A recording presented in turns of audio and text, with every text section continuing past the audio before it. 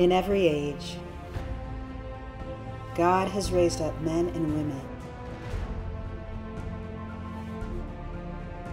to meet the needs of the day. Now is that time.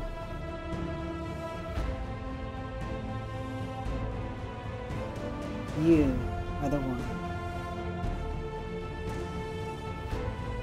Now is the time for saints.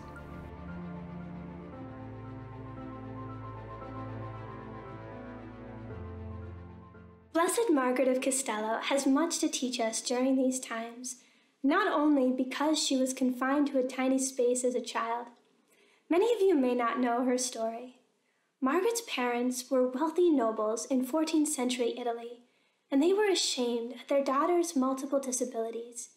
Margaret was born blind, crippled, hunchbacked, and of small stature, and so her parents sought to hide her away by building a special cell attached to a church on their property, and there they confined their 6-year-old daughter with only a tiny window from which she could receive meals, limited contact with the outside, and from which she could watch the Mass from afar.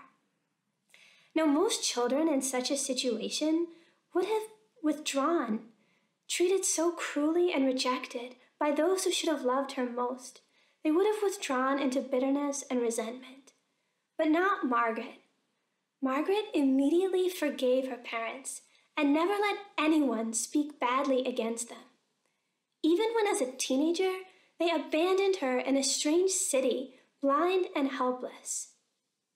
Now, what gave Margaret this incredible capacity for forgiveness? Well, I think Margaret's blindness was compensated by a spiritual vision, the capacity to see her Father's hand, her Heavenly Father, in all things that happened. And so Margaret saw it as a privilege that she was confined to a small space where she could pray in solitude, living the life of a medieval hermit, even as a child. And being abandoned in a strange city was to Margaret an opportunity to rely solely on God's providence. One night, Margaret found herself sleeping in a stable because she had nowhere else to go. But she was delighted because she saw it as a privilege to be able to share the sleeping quarters of the baby Jesus. Forgiveness is never easy, especially when we have been deeply hurt.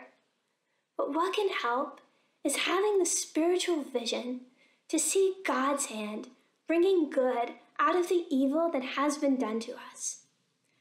So let's ask Blessed Margaret to intercede for us, for all of us struggling to forgive, and those struggling to receive forgiveness, especially for those parents who so deeply regret the rejection of their children by abortion. And let's ask her to intercede for all of us confined to small spaces, that we would have the spiritual vision to see God bringing good out of evil.